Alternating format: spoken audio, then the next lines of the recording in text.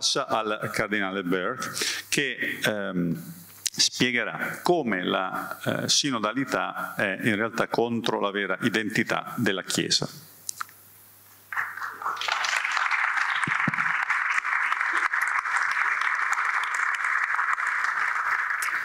Prima di tutto vorrei ringraziare gli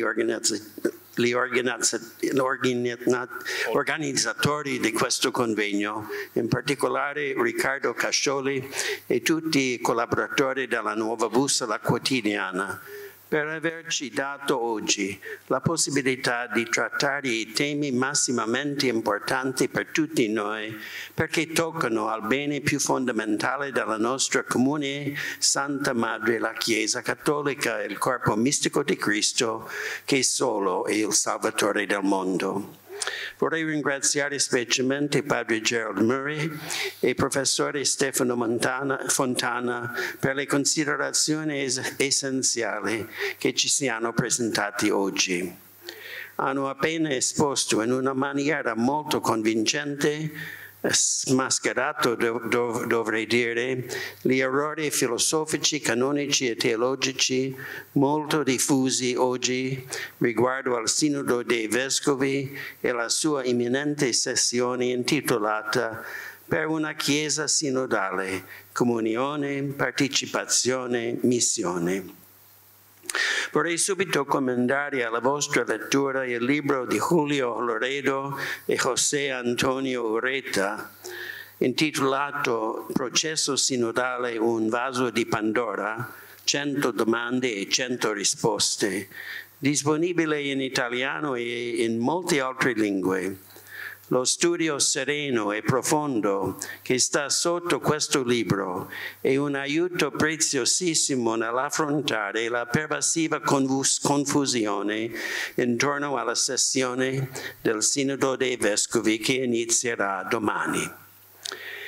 Il professore Fontana diceva che la nuova sinodalità, considerata nelle categorie sue proprie di tempo, prassi e procedura, è il momento conclusivo di un lungo percorso che ha attraversato tutta la modernità.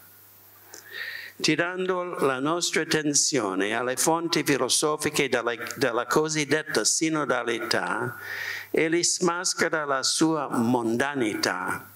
Ecco perché il nostro Signore Gesù Cristo, che solo è il nostro Salvatore, non sta alla radice e al centro della sinodalità. Ecco perché la natura divina della Chiesa nella sua fondazione e nella sua vita organica e duratura è trascurata e in verità dimenticata. Lo Spirito Santo è molto spesso invocato nella prospettiva del Sinodo. Tutto il processo sinodale si presenta come un'opera dello Spirito Santo che guiderà tutti i membri del Sinodo. Ma c'è neanche una parola sull'obbedienza dovuta all'ispirazione dello Spirito Santo, che sono sempre coerenti con la verità della dottrina perenne e la bontà della disciplina perenne che egli ha ispirato lungo i secoli. È purtroppo molto chiaro che l'invocazione dello Spirito Santo da parte di alcuni ha per il suo scopo di far andare avanti un'agenda più politica e umana che ecclesiale e divina. L'agenda della Chiesa è unica, cioè la ricerca del bene della Chiesa, cioè la salvezza delle anime, la salus animarum che in Ecclesia suprema sempre lex esse debit, il canone 1752. Il Sinodo sulla sinodalità prosegue alcune prospettive diffuse nella Chiesa oggi ed evidenziate pure dalla recente ricostruzione della Curia Romana per la Costituzione Apostolica Predicate Evangelium. Essa insiste principalmente sulla missionarità e sinodalità della Chiesa come gli attributi, i tratti essenziali della vita ecclesiale, e sembra far derivare da questa impostazione la struttura della curia romana. Ma come professiamo nel simbolo della fede, e come è stato insegnato nella Costituzione dogmatica dell'Ecumenico Concilio Vaticano II sulla Chiesa, Lumen Gentium, la Santa Madre Chiesa è nei suoi attributi, nei suoi tratti essenziali, una, santa, cattolica ed apostolica.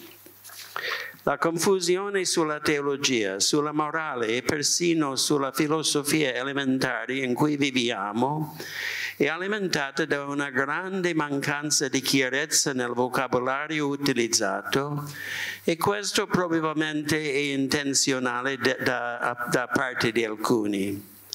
Assistiamo a un slittamento semantico di alcune parole o espressioni che rende incomprensibile l'insegnamento della Chiesa su alcuni punti.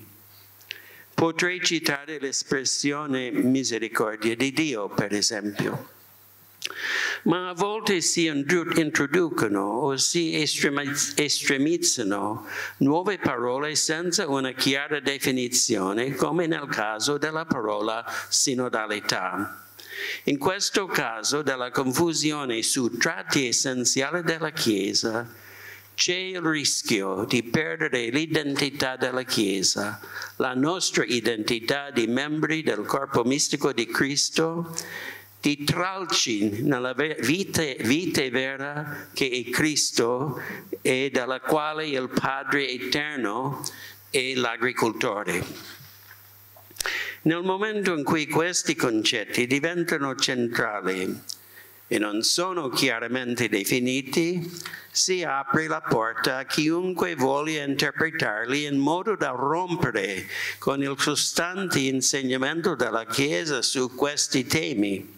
Infatti la storia della Chiesa ci insegna che la risoluzione delle peggiori crisi, come quella ariana per esempio, inizia sempre con una grande precisione nel vocabolario e nei concetti utilizzati. Torniamo ai tratti essenziali della Chiesa proposti nella Predicati Evangelium per capire meglio in che direzione il Sinodo tende: missionarietà e sinodalità. Si tratta di due attributi in qualche senso conosciuti, ma la loro elevazione a tratti essenziali della Chiesa e perciò criteri fondamentali della ristrutturazione della curia romana, e ora con questo sinodo a tutta la Chiesa universale, si presta ad ambiguità ed a equivoci che devono essere riconosciuti e dissipati. È giusto affermare che tutta la Chiesa è missionaria. Tutti i fedeli sono chiamati, secondo la loro vocazione e le loro doti personali, a dare testimonianza a Cristo nel mondo.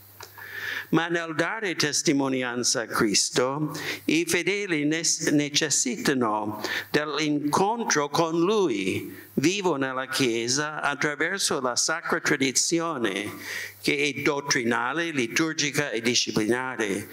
Necessitano buoni pastori, il Romano Pontefice e i vescovi in comunione con lui, insieme con i sacerdoti, principali cooperatori dei vescovi, che li guidino a Cristo e salvaguardino per loro la vita in Cristo, specialmente per l'insegnamento della sana dottrina e dei buoni costumi, e in modo più perfetto e completo per la sacra liturgia, quale adorazione di Dio in spirito e verità. E infatti l'insegnamento della verità e il culto divino in spirito e verità che fanno crescere la vita in Cristo di ogni fedele e di tutta la Chiesa, come ci insegna San Paolo. Nella Chiesa non siamo più fanciulli in balia delle onde, trasportate qua e là da qualsiasi vento di dottrina, ingannati dagli uomini con quella astuzia che trascina all'errore, ma agendo secondo verità nella carità, cerchiamo di crescere in ogni cosa, tendendo a Lui, che è il capo, Cristo. Secondo il costante insegnamento della Chiesa, Cristo istituì l'ufficio petrino perché tutti i vescovi e così tutti i fedeli siano uniti nella fede. Il Concilio Vaticano II, nella Costituzione dogmatica sulla Chiesa, dichiarò: affinché lo stesso episcopato fosse uno e indiviso, Gesù Cristo prepose agli altri apostoli il beato Pietro e in lui stabilì il principio e il fondamento perpetuo e visibile dell'unità, della fede e della comunione. Così il Concilio definisce l'ufficio petrino, cito: il Romano Pontefice, quale successore di Pietro, è il perpetuo e visibile principio e fondamento dell'unità, sia dei vescovi, sia della moltitudine dei fedeli. Finita citazione. La Curia Romana è lo strumento principale del Romano Pontefice nel suo servizio insostituibile alla Chiesa universale. Secondo le parole dei Padri Conciliari, cito: nell'esercizio del suo supremo, pieno e immediato potere sopra tutta la Chiesa, il Romano Pontefice si avvale dei dicasteri della Curia Romana, che perciò compiono il loro incarico nel nome e nell'autorità di Lui, a vantaggio delle Chiese e al servizio dei Suoi sacri pastori. Il successore di San Pietro, tramite la Curia Romana, aiuta i singoli vescovi a compiere il loro fondamentale servizio, che il Concilio descrive con queste parole, cito: tutti i vescovi infatti devono promuovere e difendere l'unità della fede e la disciplina comune a tutta la Chiesa, istruire i fedeli nell'amore di tutto il corpo mistico di Cristo, specialmente delle membra povere e sofferenti e di quelle che sono perseguitate a causa della giustizia. E infine promuovere ogni attività comune a tutta la Chiesa, specialmente nel procurare che la fede cresca e sorga per tutti gli uomini la luce della piena verità. La missionarietà della Chiesa è il frutto di questa unità di dottrina, liturgia e disciplina, è frutto del Cristo vivo nella Chiesa, nei membri del suo corpo mistico di cui Egli è il capo. È Cristo solo che è annunciato e predicato a tutte le nazioni, perché molti siano battezzati nel nome del Padre, del Figlio e dello Spirito Santo. Ecco la missione della Chiesa affidata a lei per il Signore. A me è stato dato ogni potere in cielo e sulla terra. Andate dunque e fate discepoli di tutti i popoli, battezzandoli nel nome del Padre, del Figlio e dello Spirito Santo, insegnando loro a osservare tutto ciò che vi ho comandato, ed ecco io sono con voi tutti i giorni fino alla fine del mondo. La missione di Cristo è anteriore ad ogni attività missionaria, al tratto di missionarietà. Infatti, la missionarietà è soltanto una manifestazione della presenza viva di Cristo nella Chiesa, per fare discepoli tutti i popoli. Cristo, che rimane sempre vivo nella Chiesa fino alla fine del mondo. Sinodalità, in quanto termine astratto, è un neologismo nella dottrina sulla Chiesa. È risaputo che il Concilio Vaticano II ha voluto evitare i termini astratti di conciliarità e collegialità e che non si trovano nei testi conciliari. Ed è da presumere che lo stesso Concilio avrebbe voluto evitare un termine astratto come sinodalità se l'avrebbe conosciuto. La tradizione canonica conosce l'istituto del Sinodo quale strumento per dare consigli ai sacri pastori. Non si descrive la Chiesa quale sinodale, ma invece quale comunione gerarchica. Sono i pastori nella comunione salvaguardata e promossa dall'ufficio petrino, cioè la gerarchia che ha la responsabilità per la guida dottrinale, liturgica e morale della Chiesa. Il Sinodo è un aiuto offerto ai pastori affinché loro possano compiere il loro servizio. Non mai e non può mai sostituire all'ufficio pastorale voluto e istituito da Cristo stesso.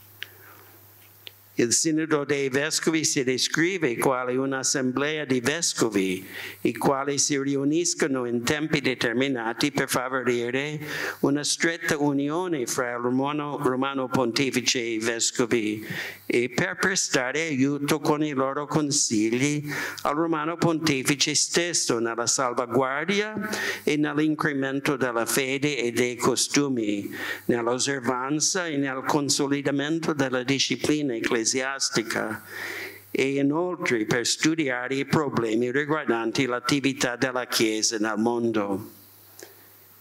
Il Padre Murri ci ha ricordati in modo magistrale la natura del Sinodo dei Vescovi secondo il citato canone 342 del Codice di Diritto Canonico. Aggiungerei solo che in modo simile il Sinodo diocesano si descrive quale l'assemblea di sacerdoti e altri fedeli della Chiesa particolare scelte per prestare aiuto al vescovo diocesano in ordine al bene di tutta la comunità diocesana. Il Sinodo come istituto canonico si riferisce a un modo solenne dei diversi modi per quali tutti i fedeli per la loro vocazione e con i loro doti assistono i loro sacri pastori ad adempiere le loro responsabilità come veri maestri della fede. Il canone 212 del Codice di Diritto Canonico, avendo la sua fonte originale nell'insegnamento domenicale sulla correzione fraterna, provvede le norme che disciplinano il rapporto tra i sacri pastori e i fedeli nella comunione gerarchica della Chiesa. L'istituto del Sinodo, tra questi modi, è straordinario, richiedendo una preparazione lunga e adeguata e una celebrazione ben disciplinata per evitare i malintesi che possono facilmente, specialmente in una cultura del tutto secolarizzata e mondana, rendere il processo sinodale nocivo alla Chiesa. Vorrei adesso condividere con voi alcune riflessioni che io ho esposte ad altri venerabili confratelli del Collegio Cardinalizio in occasione dell'incontro dei cardinali poco più di un anno fa.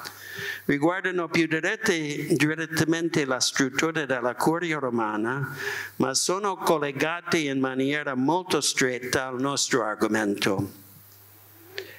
La missionarietà e la sinodalità come qualità, non attributi o tratti essenziali della vita ecclesiale, non cambiano la natura dell'ufficio petrino o del servizio prestato dalla Curia romana al successore di Pietro, quale principio e il fondamento perpetuo e visibile dell'unità della fede e della comunione. Infatti, presuppongono l'ufficio petrino assistito dalla Curia romana.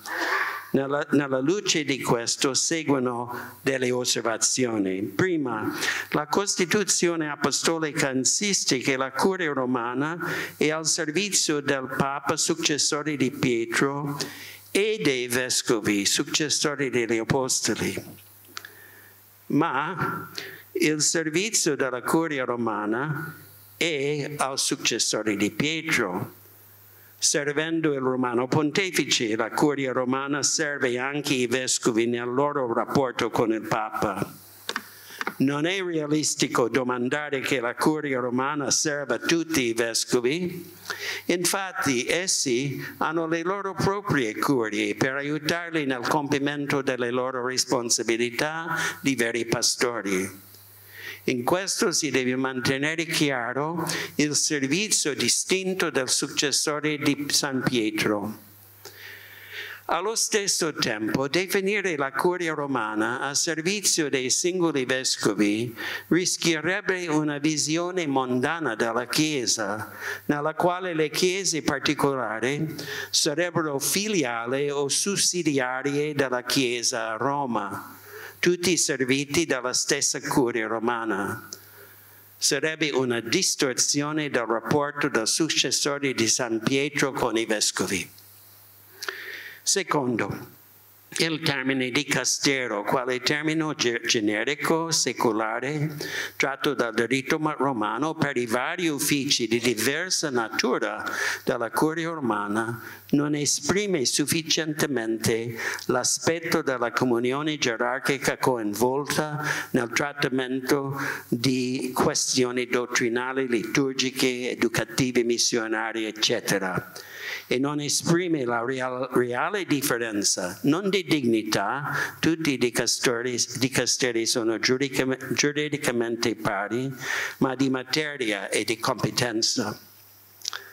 Terzo, sembra giusto restaurare in qualche forma, almeno nella prossima fase attuativa della Costituzione apostolica, la congregazione per la dottrina della fede al posto primo fra tutte le congregazioni della Curia romana, in virtù del suo compito di, e qui cito la Costituzione apostolica, aiutare il Romano Pontefice e i Vescovi nell'annuncio del Vangelo in tutto il mondo, promuovendo e tutelando l'integrità della dottrina cattolica sulla fede e la morale, attingendo al deposito della fede e ricercandone anche una sempre più profonda intelligenza di fronte alle nuove questioni. Quarto, sarebbe importante nell'elenco della qualità richieste negli ufficiali e consultori di mettere nel primo luogo la sana dottrina e la coerenza con la sana disciplina della Chiesa. Non mi sembra necessario di entrare nel dettaglio per capire che il Sinodo che si aprirà domani non è altro che un prolungamento diretto di ciò che è stato già evidenziato dalla Costituzione apostolica Predicate Evangelium. E quindi perlomeno singolare di dire che non si sa in che direzione andrà il Sinodo quando è così chiaro che la volontà è quella di profondamente modificare la costituzione gerarchica della Chiesa. Un processo simile è stato adoperato nella Chiesa in Germania per raggiungere lo stesso tanto nocivo scopo. È frequentemente detto che l'insistenza sulla sinodalità della Chiesa non è altro che recuperare una caratteristica ecclesiale sempre servata dalla Chiesa orientale. Ho contatti regolari con vescovi e sacerdoti orientali, sia cattolici che ortodossi, che mi hanno tutti detto che il modo in cui il Sinodo è organizzato non ha nulla a che vedere con i sinodi orientali. Questo vale non solo per il posto dei laici in queste assemblee, ma anche più in generale per il modo in cui operano e persino per le questioni che affrontano. C'è confusione intorno al termine sinodalità, che si cerca artificiosamente di collegare a una pratica orientale, ma che in realtà ha tutte le caratteristiche di un'invenzione recente, soprattutto per quanto riguarda i laici. Una tale modifica nella autocomprensione della Chiesa ha per ulteriori conseguenze un indebolimento dell'insegnamento in materia di morale, nonché di disciplina nella Chiesa. Non mi trattengo molto su questi punti drammaticamente noti da tutti. La teologia morale ha perso tutti i suoi punti di riferimento. È urgente considerare l'atto morale nella sua totalità e non solo nel suo aspetto soggettivo. L'imminente anniversario della pubblicazione di Veritatis Splendor può aiutarci in questo. Accolgo con favore e incoraggio le iniziative che ho visto su questo tema. I comandamenti del Decalogo sono validi e rimarranno validi come lo sono sempre stati in ogni epoca, semplicemente perché sono inerenti alla natura umana. Visto tutto quello che ho osservato e che stiamo approfondendo per il nostro convegno di oggi, io insieme a 4 altri cardinali, le loro eminenze, Cardinal Walter Brandmüller, Cardinal Juan Sandoval Iñiguez, Cardinal Robert Sara e Cardinal Joseph Zen, ciascuno proveniente da diversi continenti, abbiamo presentato al sovrano pontefice durante l'estate dei dubbi per chiarire un certo numero di punti fondamentali appartenenti al deposito della fede che oggi vengono messi in discussione specialmente nel proseguimento della cosiddetta sinodalità. Molti fratelli dell'Episcopato e anche del Collegio Cardinalizio sostengono questa iniziativa anche se non sono nella lista ufficiale dei firmatari. Oggi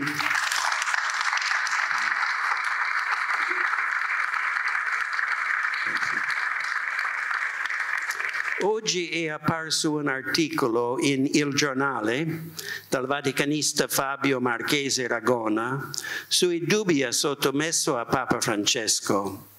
Alla fine dell'articolo egli cita i commenti sui dubbi di 2 padri sinodali che ha intervistato. Cito il commento. Siamo molto dispiaciuti. I tempi della Chiesa non sono quelli di questi confratelli. Non possono dettare loro l'agenda al Papa, causando peraltro ferite e minando l'unità della Chiesa. Ma ormai ci siamo abituati. Vogliono soltanto colpire Francesco. Questi commenti rivelano lo stato di confusione, errore e divisione che permea la sessione del Sinodo dei Vescovi che comincerà domani. I 5 dubbi trattano esclusivamente la perenne dottrina e disciplina della Chiesa, non un'agenda del Papa e certamente non un'agenda dei noi 5 cardinali. Non trattano dei tempi passati. Il linguaggio è molto rivelatore della mondanità della visione. poi non trattano della persona del Santo Padre. Infatti, per la loro natura sono un'espressione della dovuta venerazione per l'ufficio petrino e il successore di San Pietro. Questi commenti sembrano riflettere un errore fondamentale recentemente espresso dal nuovo prefetto del Dicastero per la dottrina della fede in un'intervista che egli ha dato a Edward Penton del National Catholic Register. Durante l'intervista egli ha dichiarato che oltre il deposito della fede, il Romano Pontefice ha un vivo e attivo dono che risulta in quello che egli definisce la dottrina del Santo Padre. In più, egli accusa quelli che fanno critica di questa dottrina del Santo Padre di eresia e scisma. Ma la Chiesa non ha mai insegnato che il Romano Pontefice ha un dono speciale per costituire una propria dottrina. Il Santo Padre è il primo maestro del deposito della fede, che in se stesso sempre vivo e dinamico. Così insegna la Costituzione dogmatica di divina rivelazione dei verbum del Concilio Ecumenico Vaticano II. Cito, la Sacra Tradizione e la Sacra Scrittura costituiscono un solo sacro deposito della parola di Dio affidato alla Chiesa.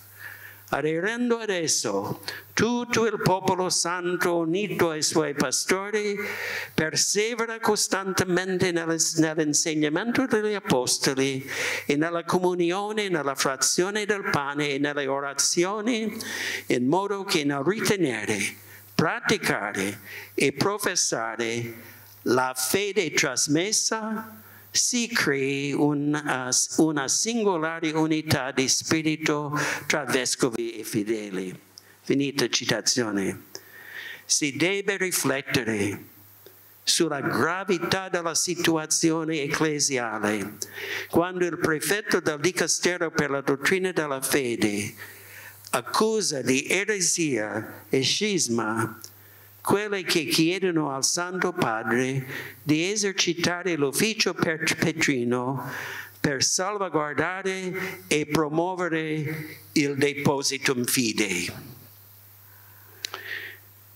Ci viene detto che la Chiesa che professiamo in comunione con i nostri antenati nella fede fin dai tempi degli Apostoli deve essere una santa cattolica e apostolica, deve ora essere definita dalla sinodalità, un termine che non ha storia nella dottrina della Chiesa e per il quale non esiste una definizione ragionevole.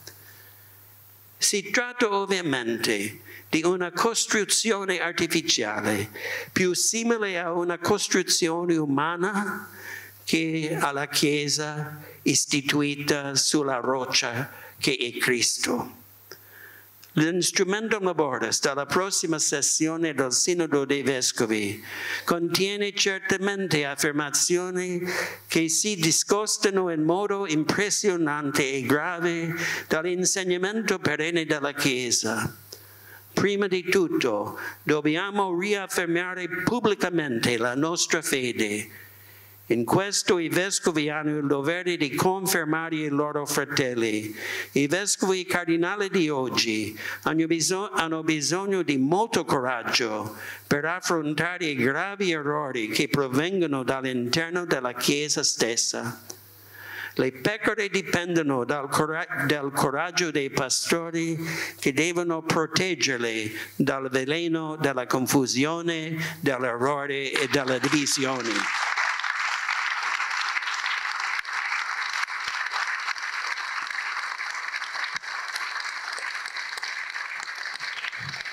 Ma vorrei concludere esortandovi alla preghiera per implorare l'aiuto del cielo contro le potenze umane e preternaturali che sognano della distruzione della Chiesa. Non prevalebunt.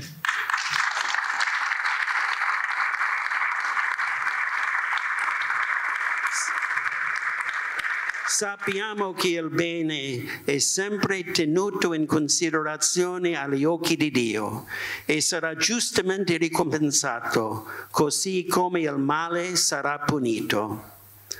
Molti giovani ne sono consapevoli e cercano di vivere con il sostegno dei sacramenti un'autentica vita di fede, speranza e carità, cioè una vita sempre più pienamente in Cristo, con un cuore sempre più dato insieme con il cuore immacolato di Maria al suo sacratissimo cuore. Questo è chiaramente il vero futuro della Chiesa, l'unico che porterà veramente frutto. Oggi i buoni cristiani devono essere pronti a subire il martirio bianco dell'incomprensione, del rifiuto e della persecuzione, e talvolta il martirio rosso dello spargimento di sangue, per essere testimoni fedeli di Cristo e i suoi collaboratori della verità. Sebbene la confusione attuale sia particolarmente grande, persino storicamente significativa, per non dire inedita, non possiamo credere che la situazione sia irreversibile. Come ho appena ricordato, le porte dell'inferno non prevarranno contro la Chiesa. Il Signore ha promesso di rimanere con noi nella Chiesa fino alla fine del mondo. Egli non mente. Egli è sempre fedele ai Suoi promessi. Possiamo sempre confidare nel Signore vivo per noi nella Chiesa. E certamente non dobbiamo mai abbandonare il Signore, ma rimanere con Lui nella Chiesa, che è il suo corpo mistico. Dobbiamo sempre rimanere tralci sicuramente inserite nella vita che è Lui. Tuttavia siamo costretti a constatare che molte anime prendono la strada della perdizione a causa di questa confusione, per cui dobbiamo pregare molto e agire per dissiparla al più presto possibile. Invochiamo la Beata Vergine Maria, in particolare nel suo cuore immacolato, San Giuseppe protettore della Santa Chiesa, i santi apostoli Pietro e Paolo e tutti i santi, affinché ciascuno di noi rimanga fedele a Cristo e alla sua Chiesa, una santa cattolica ed apostolica, la Santa Romana Chiesa, e affinché la Chiesa stessa, senza macula né ruga, possa uscire al più presto dall'attuale stato di confusione e divisione per abbreviare questi tempi in cui il rischio di perdizione delle anime è grande. Salus animarum in ecclesia suprema semper lex esse debet. Grazie per la vostra attenzione, che Dio benedica voi e le vostre case sempre, e che la Vergine Madre di Dio, San Giuseppe, i Santi Pietro e Paolo e tutti i santi vi guidino e vi salvaguardino la via.